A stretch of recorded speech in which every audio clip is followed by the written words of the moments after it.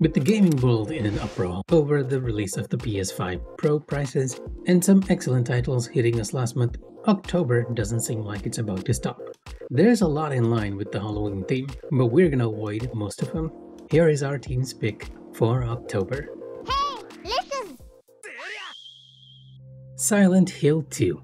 Considered by many to be the crown jewel of the horror genre, I'll be the first to admit I had more than a fair amount of skepticism when they released the teaser trailer for this game. More so when they dropped the combat trailer for it. I mean, this is Silent Hill, a psychological horror game. The focus isn't and really shouldn't be on the combat. Silent Hill was the atmosphere of the town, the figuring out how to proceed forward, the many mysterious characters you meet, and wondering what incarnation you were fighting against. And this was what was showcased on the around 30 minutes of gameplay footage via VGC. The exploration, the puzzles, the enemies, and one very famous scene of you putting your hand into a disgusting toilet bowl for a key. And you know what? This was what the fans were looking for. Admittedly, there's still a part of me that's kinda iffy on this release. It's just that Silent Hill 2 has a lot to live up to, especially with the gold standard for remakes being that of the Resident Evil franchise. A huge question is whether they can actually capture the mystique of the original, since a lot of us know how it goes already. Thankfully, we can already kinda see the changes to the flow of the gameplay, like James actually finding the radio, a key item, in a completely different location. There's more buildings to explore, different puzzles and differing enemy locations, all indicating we might be in for a few surprises again. Silent Hill 2, I'm curious to see how much you can tempt us to visit that fog-filled town once again. Sonic X Shadow Generations is a game of two parts. It's more accurate to say it's a bundle of two games, a remastered Sonic Generations and a new campaign involving Shadow called Shadow Generations, running parallel to the events Sonic and Co. go through. While we don't have a full view of the story at the moment, the basic gist involves a villain called the Time Eater, tearing a hole in the fabric of reality, sending our heroes into levels from their past. On the Sonic side of things, we get remastered cutscenes, graphics, performance, as well as changes to the control side of things. You have the option to go back to the older form of controls, or the more recent Sonic Frontier control set.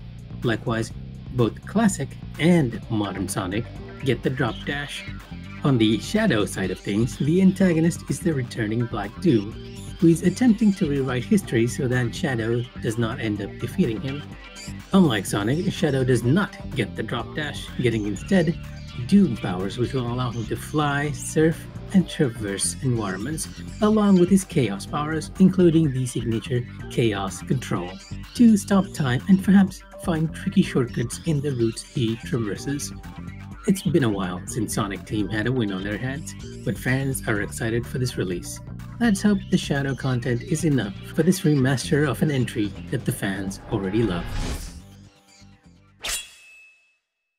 Dragon Age: The Veilguard, formerly known as Dreadwolf, is the highly anticipated fourth entry into the Dragon Age universe. I say anticipated, but its first trailer left a lot of fans scratching their heads as the tone and style shifted drastically from the darker themes we were used to. Gameplay reveals and previews afterwards have assuaged much of the dread fans had, though we're still wondering whether this is the Dragon Age we signed up for. On the story side of things, it is very much so, as we continue off after 8 years from the prequel DLC on the footsteps of Solus, our elven god and expert mage on the Fade. Our newly minted player character, Rook, manages to interrupt the ritual by Solus to tear down the whale, to some horrific consequences, and now it's up to Rook and some familiar faces to fix the situation, or at least attempt to fix it as best as they can.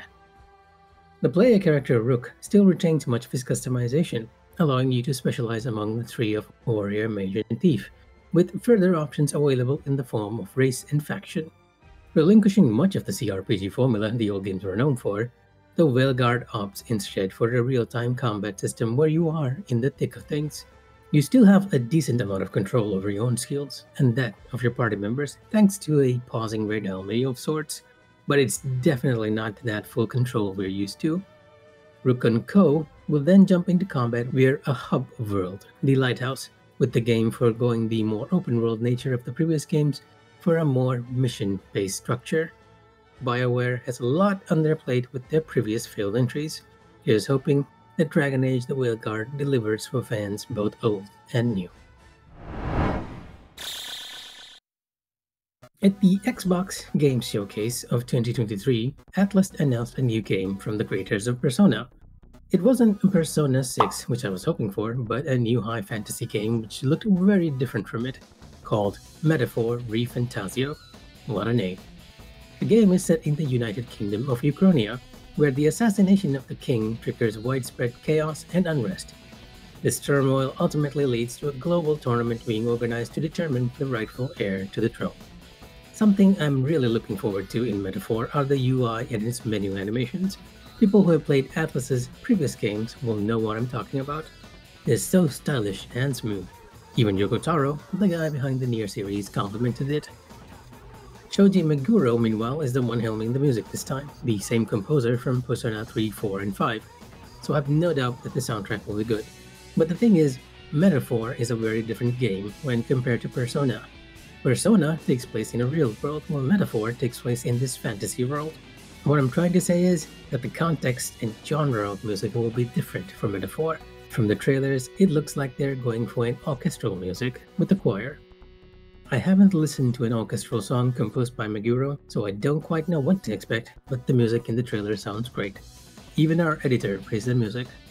Well, now I know who to blame if it isn't great. I'm gonna wait until I can get my hands on the physical version of the game.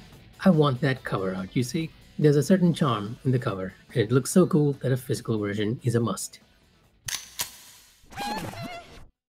It has been 17 years since the release of Dragon Ball Z Budokai Tenkaichi 3.